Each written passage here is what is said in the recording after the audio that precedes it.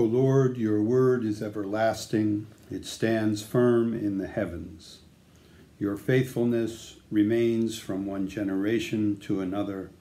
You established the earth, and it abides. By your decree, these continue to this day, for all things are your servants. If my delight had not been in your law, I should have perished in my affliction. I will never forget your commandments, because by them you give me life. I am yours.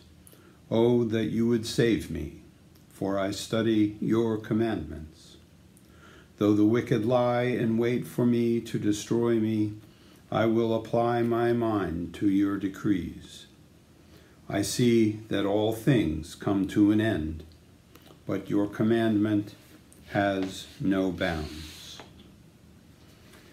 Today we remember Dietrich Bonhoeffer, pastor and theologian. Dietrich Bonhoeffer was born at Breslau, Germany, now Wrocław, Poland, on February 4th, 1906. He studied theology at the universities of Berlin and Tübingen. His doctoral thesis was published in 1930 as Communio Sanctorum.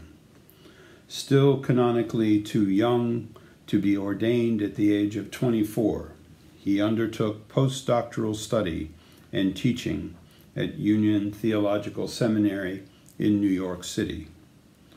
From the first days of the Nazi accession to power in 1933, Bonhoeffer was involved in protests against the regime. From 1933 to 1935, he was the pastor of two small congregations in London, but nonetheless was a leading spokesman for the Confessing Church, the center of Protestant resistance to the Nazis. In 1935, Bonhoeffer was appointed to organize and head a new seminary for the Confessing Church at Finkenwald. He described the community in his work, Life Together. He later wrote The Cost of Discipleship, which quickly became a modern classic. Bonhoeffer was acutely aware of the difficulties of life in community and the easy disillusionment that could come when the experience did not live up to the imagined idea. Yet he also wrote eloquently of the gift and privilege of Christian community. It is not simply to be taken for granted that the Christian has the privilege of living among other Christians. Jesus Christ lived in the midst of his enemies. At the end, all of his disciples deserted him. On the cross, he was utterly alone, surrounded by evildoers and mockers. For this cause he had come, to bring peace to the enemies of God. So the Christian, too, belongs not in the seclusion of a cloistered life, but in the thick of foes. There is his commission, his work.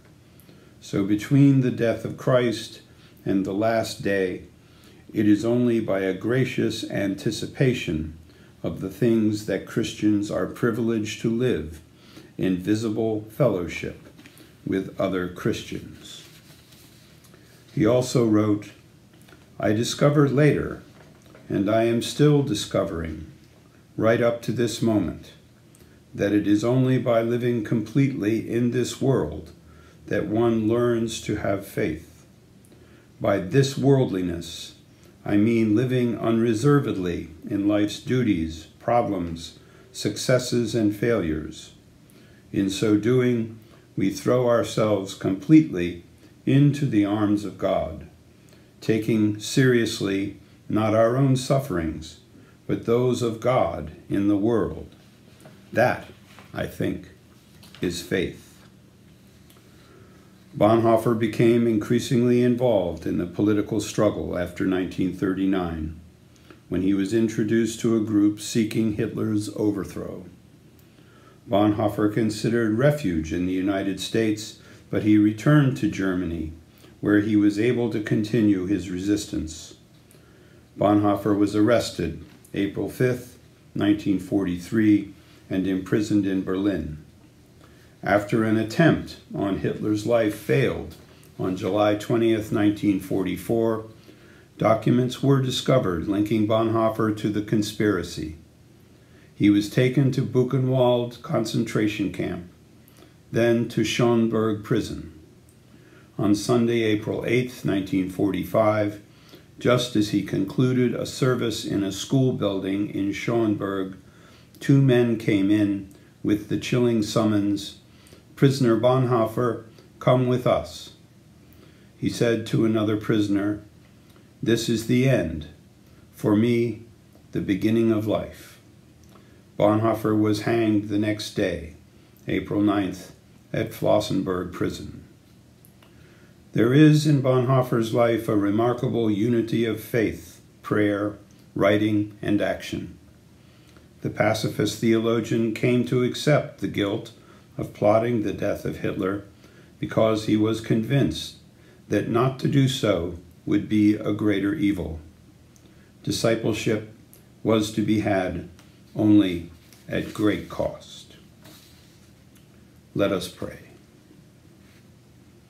Embolden our lives, O Lord, and inspire our faiths, that we, following the example of your servant Dietrich Bonhoeffer, might embrace your call with undivided hearts, through Jesus Christ our Savior, who lives and reigns with you and the Holy Spirit, one God, forever and ever. Amen.